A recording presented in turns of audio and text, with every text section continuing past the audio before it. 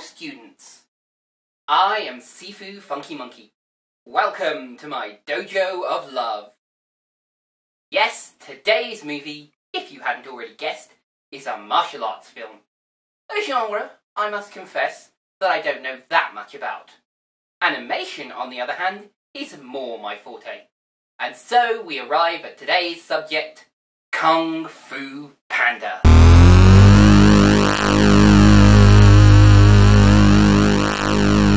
Released in 2008, Kung Fu Panda is the tale of Po, an unlikely heir to the title of Dragon Warrior, and his quest to earn this title in order to defend his home from the villainous Tai Lung. Generally regarded as one of the better movies from the DreamWorks animation stable, this movie was even nominated for an Oscar, which then went to Wall-E. But we'll open that barrel of monkeys another time. For now though, strap on your fist pads and bow to your partner. This is Kung Fu Panda. This shall be our hero, for fate will make him indestructible. His name, Po. Enough talk. Let's fight. Get up! You'll be late for work! What? In reality, our hero is a noodle shop boy with overarching dreams. Kinda reminds me of me. Make of that what you will. But far away, in the Jade Palace, all is not well. Oogway, Grand Master of the dojo, has had a vision. Tai Lung will return the Dragon Scroll. It is time. And so a great tournament is held, that the Dragon Warrior will be chosen. Whoa! Stairs! Po finally reaches the top, but seconds too late. Never knowingly defeated, our hero attempts to view the tournament anyway. Uh-oh. Ooh! That's Ska-doosh. The universe has brought us the Dragon Warrior. What? Yes, ladies and gentlemen, the Dragon Warrior is a panda. Harry Hill was unavailable for comment. The messenger reaches the prison where Tai Lung is held, and in his pride, the head guard gives his prisoner the means to escape. Isn't it? Back at the temple, Po is in full geek out about the trinkets on display, and we meet Master Shifu, who plans a trial by fire for our portly panda protagonist pal.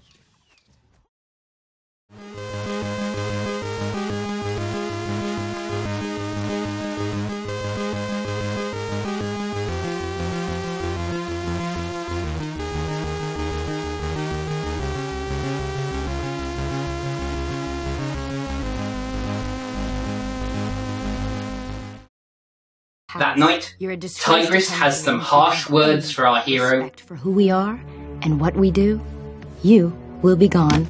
And Grandmaster Oogway some wise ones. Tomorrow is a mystery, but today is a gift. Tai Lung breaks his bonds and escapes. Oh, so an Iron Man. Dr. Yinsen cops it to a handful of insurgents, but in this film, 100+ Rhino Guards doesn't even faze Tai Lung? Hollywood sure loves its villains.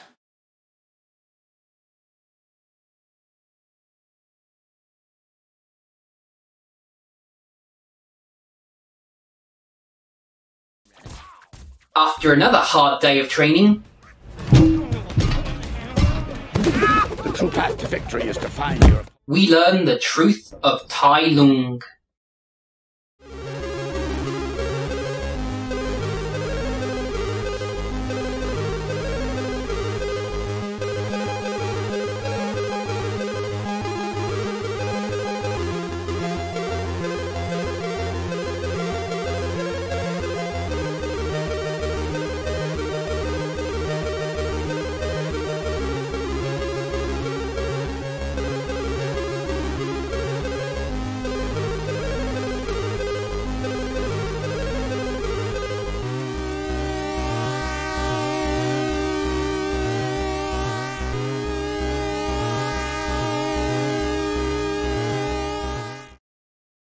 Master Shifu was too proud of his adoptive son.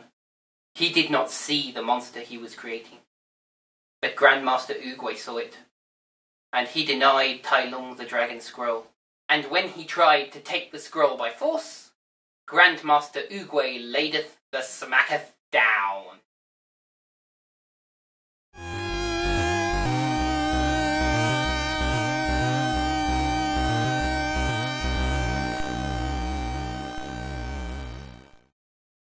All of which seems, in my opinion at least, to be a cautionary tale for pushy parents. Take note. And Grandmaster Oogway imparts his final lesson. Oogway's a bit long-winded here, but the heart of the message is, fate, or narrative causality in this case, might not always give you what you want, but it will always give you what you need. But Tai Lung is coming, much to Poe's dismay. How are you gonna change this into the Dragon Warrior? I don't know. The next morning, Poe's true strength is revealed. Yes, folks, the Tao of the Panda is food. Obvious, really. And so, at last, the training of Poe begins.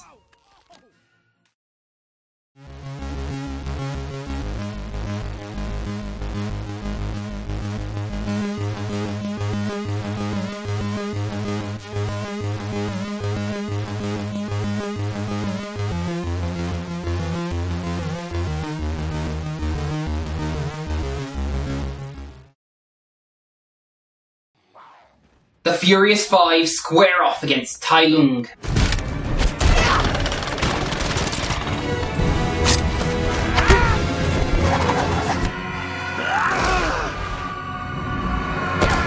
But the would-be Dragon Warrior is not so easily defeated. Shifu taught you well, but he didn't teach you everything.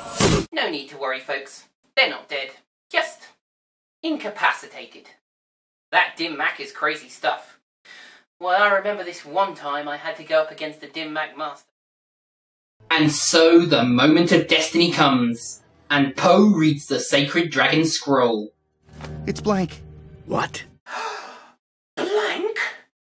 Is there no hope for the Valley of Peace?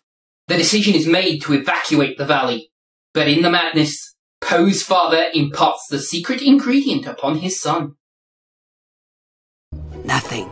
To make something special, you just have to believe it's special.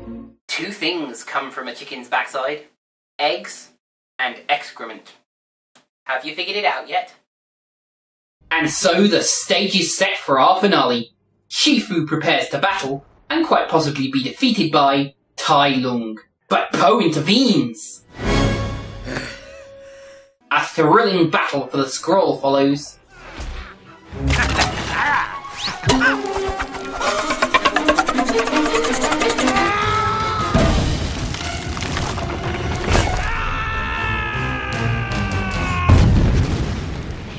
And Tai Lung finally gets his paws on the Dragon Scroll. Is mine. But as we already know, There is no secret ingredient.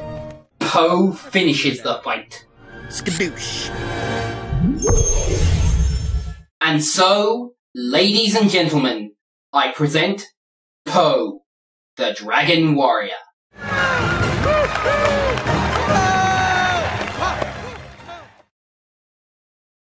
So that was Kung Fu Panda. And you know something?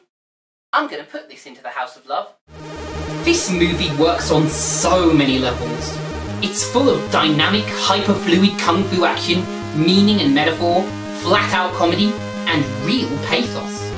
It's heartbreaking to see that a master's pride drove his student to such terrible lengths. And the action sequences are suspenseful, heart-pounding, and even funny at times. The casting is spot on. Jack Black's Panda sounds every inch the Kung Fu fanboy. Dustin Hoffman's Master Shifu is just the right amount of grumpy. And Angelina Jolie's Tigress is a force to be reckoned with. And while some might argue that the COD philosophy is hokey and overblown, and the traditionally animated scenes at the beginning and end show that this movie might have been just as good drawn as CG'd, I still challenge you to actively hate this movie. Kung Fu Panda is a chop-socky classic that all the family can enjoy. And you don't even have to be wary of the sequel. But that lesson will have to wait for another day, my students. This day, I thank you for joining me, and invite you to join me next week as we continue on towards more fun and frolics. Shema Jola, Shang Qin.